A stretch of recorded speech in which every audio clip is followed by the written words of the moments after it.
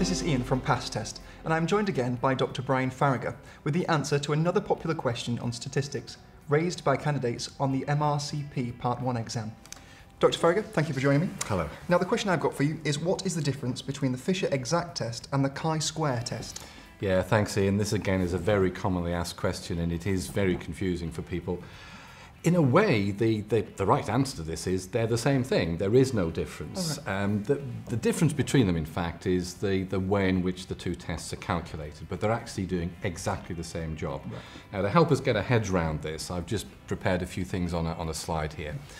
Imagine you've done a randomized controlled trial, and the outcome from your trial is whether the patients recover on each of the two treatments you're comparing. So you measure the proportion of patients who recover on treatment A, and you do the same for treatment B, and then you compare those two proportions. And then you ask yourself the question, is the difference you've seen a real difference, or is it just due to chance? By doing a significance test, the Fisher exact test and chi-squared test are the significance tests appropriate in this situation, and then that gives you the p-value, which allows you to decide whether you have got a real difference between your treatments. So the two tests are comparing proportions. The chi-squared test is a very old test. It's very easy to do. I can calculate it in a matter of a couple of minutes with just pen and paper and a calculator. Right. The problem is it's an approximate test. So the p-value you get, which is crucial to your decision process, may not be exactly right. Now, if you've got big samples or you've got large proportions, it doesn't matter. It'll be close enough to the right value to be fine. But if you've got either very small samples or if either of your proportions is very small, the chi-squared approximations just don't work. The Fisher exact test is an exact test, but it's very complicated to calculate. You can't do it by hand.